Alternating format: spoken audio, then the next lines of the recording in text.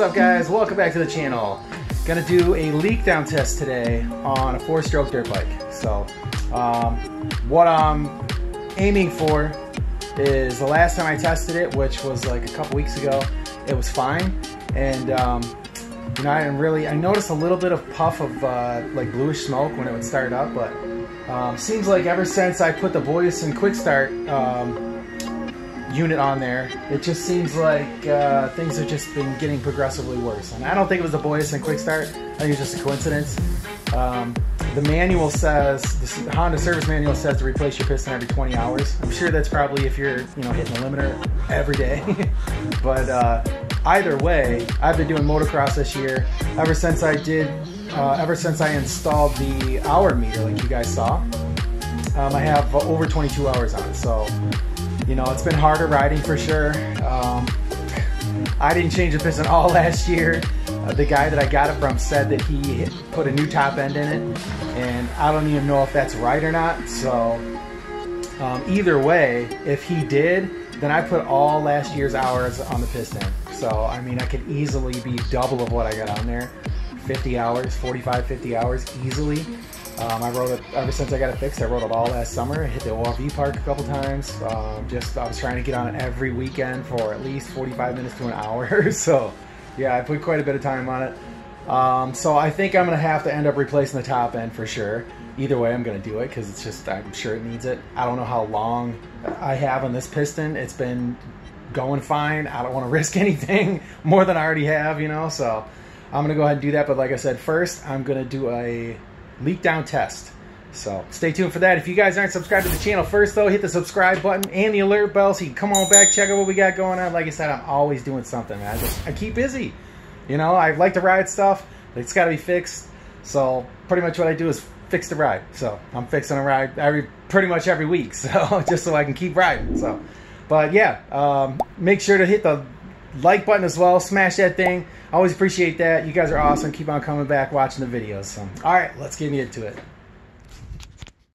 Okay, so this is the leak down tester that I'm going to be using. This is a, it's not Ferris, it's like Furious or something like that. And it's got an actual percentage monitor instead of actual PSI. The other one I used was a Maddox, and I got that from Harbor Freight.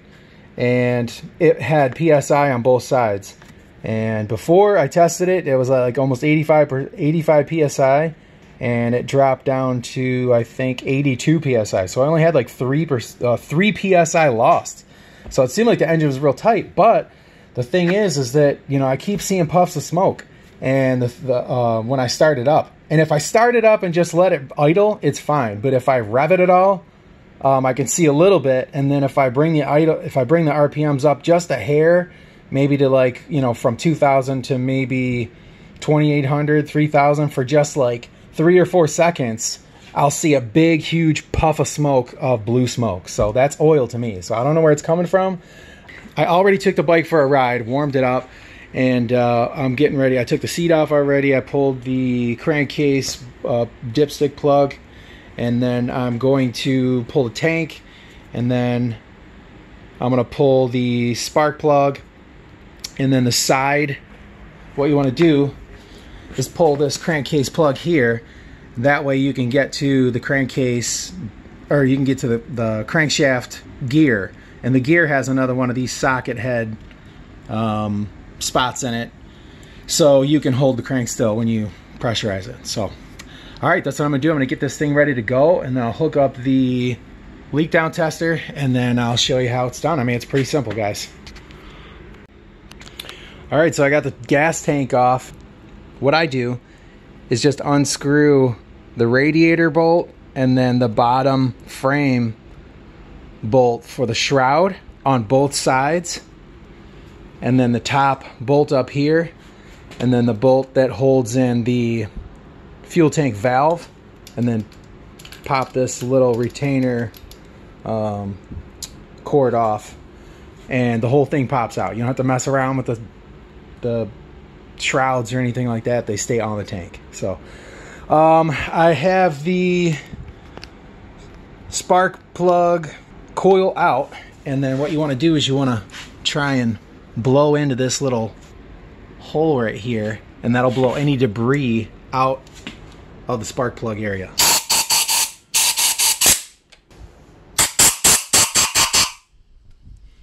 Okay, so now that that's done, I should be able to pop off, as long as it's, you know, cool enough. You should be able to pop this off. You're going to want to listen for leaks from there, the exhaust, and the intake, as well as the crankcase over there.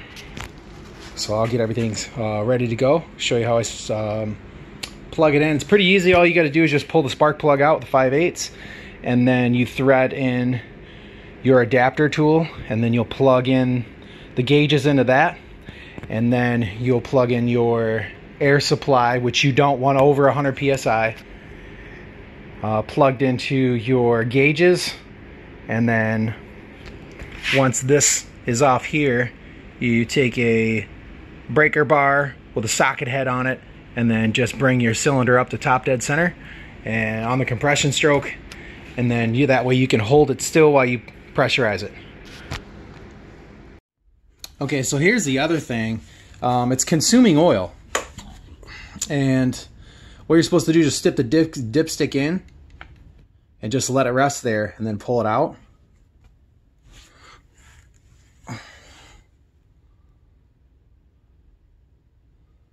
And it was full. Like, I literally just changed the oil the other day. There it is. You can see it right there. Just past the end where it dries out. It was full. And so, like I said, you can see the puffs of smoke.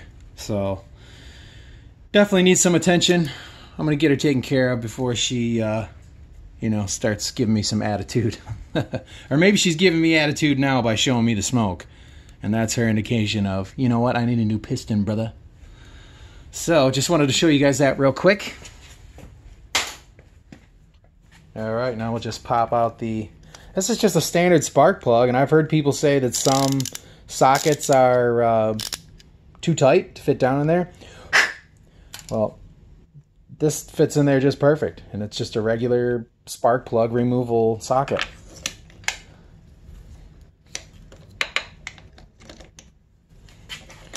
Then I just unscrew it. I should have a rubber piece in here, that way it pulls the spark plug out, but it's not in there. I don't know what happened to it. Not sure where it went. So then I just take some needle nose pliers, give it a squeeze, and pull her out. And be careful with this thing. It's, yeah, look at that. This is a $28 plug. And I think what my problem is with the restarting is that it's fouling. I think it's getting fouled out. I think it's getting too much oil. Or, I mean, I think it's getting, you know, it's burning oil. So we're about to see what's going on, that's for sure. All that. Okay, so to get these pieces in here, the one that actually came with the other test kit that I used, that Maddox, wasn't as long as this brass one on the right. Well, this brass one actually came with my compression tester kit, and it reaches in there fine, so it's good to see that this one's even longer, because it's got a, you know, it only holds, you know, it seems like it's only in there by a few threads, so this is good. It's good to see that. So you just put that on the end nice and snug. Okay, then you get your gauge out. I'm going to go ahead and use a 10mm to pop the cap off the crankcase.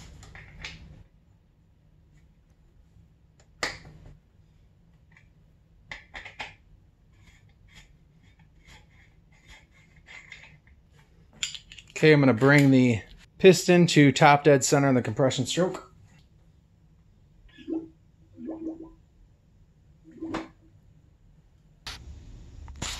Okay, so there's a little, when you want to line a little dot, it's a punch mark on this gear here on the crank with that little arrow. Right there. And you can also, you can barely see the top of the piston down there in the spark plug hole. Now if I move the crank, you can see the piston move. So that's top dead center right there. See where our mark is? Oh, well, it's close. So we're close, and really you want it on either side of the top dead center. That way you can hold it, because if it's at top dead center, it's just gonna kind of wander one way or the other anyways. Okay, so now we got our piston at top dead center. I'm gonna go ahead and thread in our adapter. And then we're going to attach our adapter to our gauges. And then get our air supply. Okay, so I set my pressure regulator to 100 psi.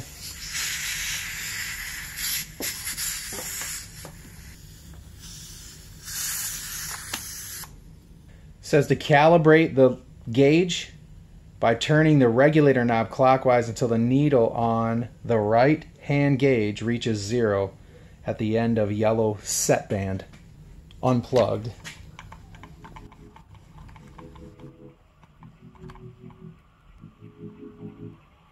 Typically this is between 15 and 20 psi.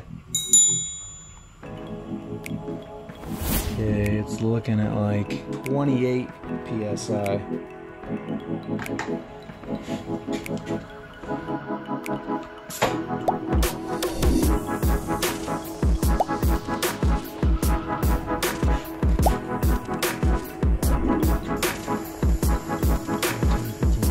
So that's only 5% right there.